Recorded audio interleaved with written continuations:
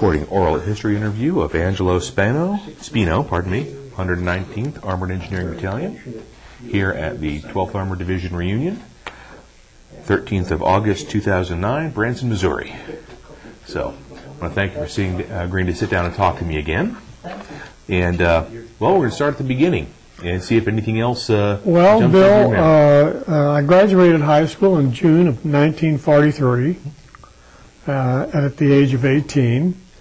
And I had a Army draftee physical, and I reported for duty the first week of October, 1943, to Jefferson Barracks, Missouri. And I was inducted and given uniforms to wear and shoes, appropriate attire. And the next morning, we were assigned a bunk. And the next morning at 4 a.m., some guy's shaking my shoulder. "Hey, your name's Speno?" I said, "Yeah, my name's Speno." I said, "Man, they're going to make me a PFC or acting corporal already?" The guy says, "Come with me. Follow me." I end up on KP the first day in the Army. And the first morning I had to dry 6 bushels of silverware. So anyway, we took an aptitude test, and I also qualified for the ASTP. So I went to Fort Benning, Georgia for a basic training for a 13-week period. And when we took that, we had another aptitude test, and I was assigned to go to University of Oklahoma in Norman and study civil engineering. Well, something happened about that time. They canceled the ASTP program. And so we were at the train station, not knowing the whole battalion, training battalion, 625 guys. And the band is playing college songs and everything. So we ended up with the 94th Infantry Division in Camp McCain, Mississippi. All of us. It was an infusion. They were fleshing out that division, which was assigned to hit the beaches on D-Day. But someone in Washington who had connections talked to the senators or somebody and said, "Look, you promised you're going to send all these guys to college, and they all end up in the infantry. That's not fair." So they decimated us. That meant every 10th man became a artilleryman, signal corps engineer. So I was one of the lucky ones, and I went to Camp Robinson, Arkansas, and joined the 99th Engineer Maintenance Company, which was a collection of small-town mechanics and that to do welding and repair machinery and trucks and things. So at that time, then they sent me to Maryland to welding school for 6 weeks. And during that period, D-Day occurred. And so when I came back, I joined the Engineer Maintenance Company. They had a sharp maneuver in Camp Livingston, Louisiana, and then we went to Kilmer, New Jersey, and shipped overseas on Halloween night, trick or treat. So we were going up the gangplank with our rifle and duffel bag and etc. And we landed in Liverpool, where we waited a month for our equipment to catch up with us, and then we did what others do. We went to Weymouth, loaded on LSTs with our equipment in our company, and we went over to Rouen, up the Seine River, and we were going to sleep out on the pasture there that night. And some guy that had Jeep transportation said, "Hey, there's a hotel about a mile down the road there, and you can get a room for $4." So my buddy and I, we said, "Well, let's go down there." So we hoofed it down there and got a room the first night in France, slept in feather-ticked beds, covered with feather-ticked mattresses, in a lap of luxury. However, we did make it back in time for Reveille. And from thence, our company loaded up, and we drove our equipment and trucks to Marseille, France. It was a nice journey across France and down past Nice, not Nice, but Nancy, to Marseille, where we were engaged. We were billeted in a horse stable and spent Christmas Eve in a manger of December 1944. And our main business was overseeing Italian and German prisoners of war unloading boxcars. That's materiel. And then again, about mid-January, after the Battle of the Bulge was occurring, raging, I was chosen to become a replacement. And then they sent me somewhere in France, I don't know, and gave us a refresher basic for 6 or 8 weeks. And then I ended up in Worms, Germany, on the Rhine, about a week after it had been taken.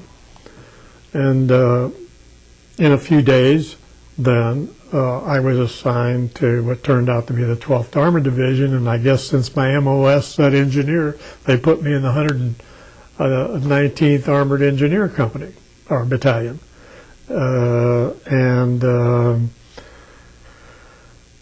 The only thing I can tell you, one time we were allowed to leave the compound in Worms, and they said, now when you go out, take your rifle, take your M1, but they wouldn't give us any ammunition. So here we were walking around Germany with empty guns, because I guess somebody was afraid we'd be trigger happy or something, but that didn't happen.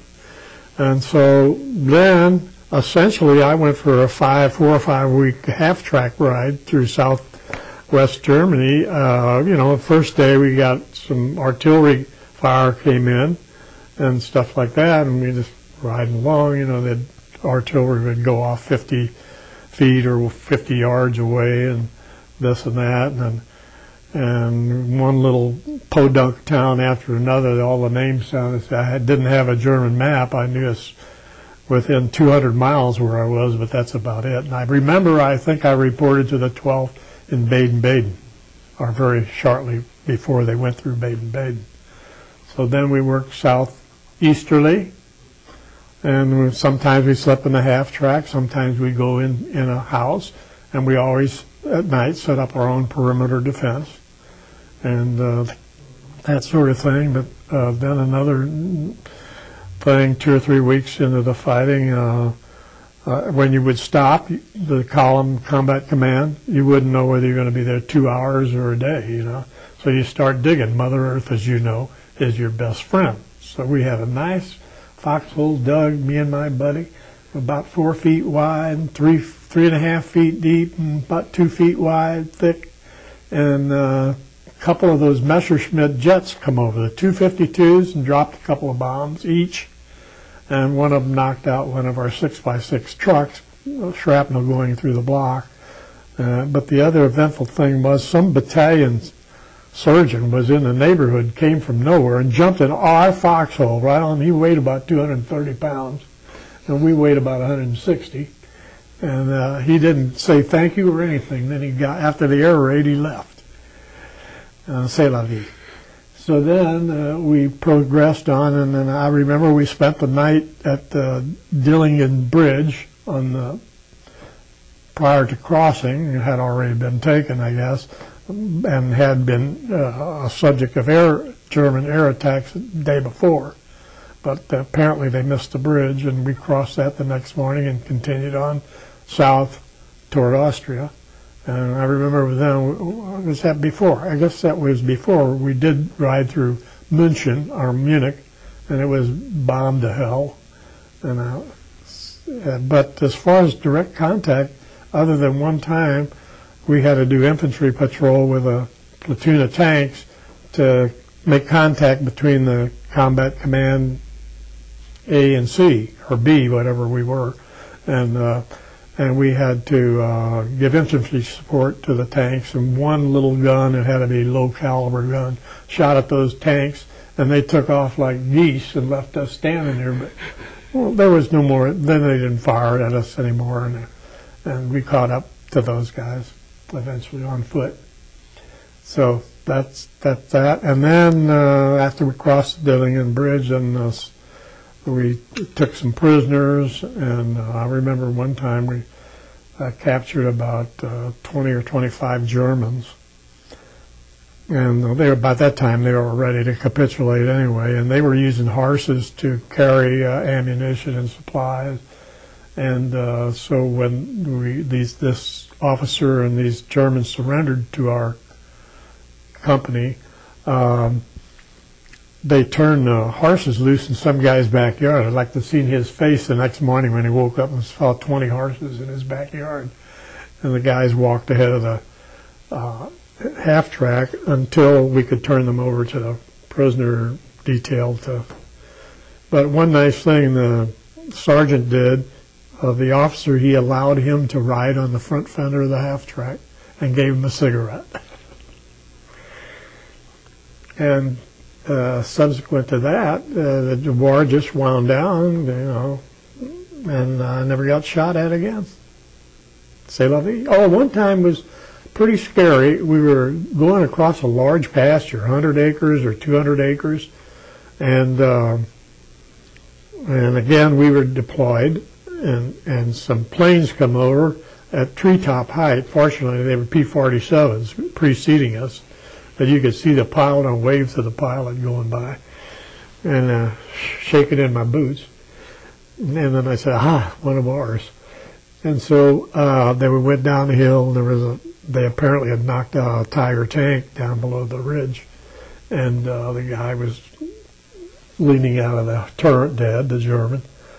And but that was, oh yes, and as we were crossing this, I guess that tank was shooting at us. And you know how they zero in artillery. First they were 75 yards to our left, and then they were 25 yards to our left. I said, we're going to get the next salvo. And it never came, the P-47s, because we were right out in the open. There wasn't a blade of grass there. And the third salvo did not, I guess those planes knocked out that Tiger. And that's about all the action I saw. Well, some would say that's enough. No, I don't. Well, sir, I want to thank Compared to the other guys, that's true. Minimal. Well, I want to thank you for sitting down and telling me your story. Thank you. Get it on digital tape, so it'll be there forever. Oh, Thank you, sir. forever or 90 days, whichever comes first. That